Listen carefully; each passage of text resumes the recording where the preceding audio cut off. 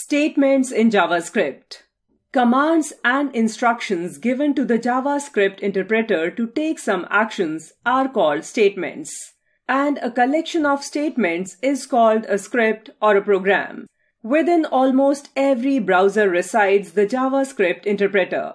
We use the semicolon to terminate a statement, but if the statements are written in separate lines, then the semicolon can be omitted. JavaScript statements consist of keywords, variables, operators, expressions, and comments. Let us learn about them in detail. Keywords. A keyword is a reserved word that has a special meaning for the JavaScript interpreter.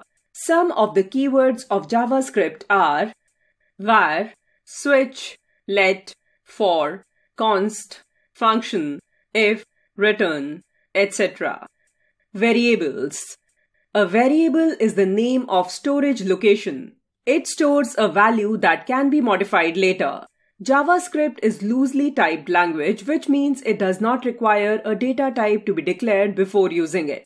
Syntax to declare a variable in JavaScript is: where var is a keyword, variable name is a valid name for the variable, and value is the value that you want to assign the variable.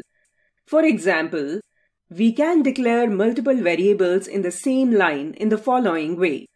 Variable naming conventions. Some of the naming conventions that need to be followed while declaring variables in JavaScript are: variable names are case sensitive, which means that the variable name age, uppercase, is different from age, lowercase. A variable name must not start with digits 0 to 9. Variable names can contain letters, digits, or the symbols $, and underscore. A variable name cannot be a reserved keyword. Operators. An operator is a symbol that is used to perform calculations on values or variables. The variables or values on which the operator performs calculations are called operands. Some of the examples of operators are addition, subtraction, multiplication, division, etc. Expressions.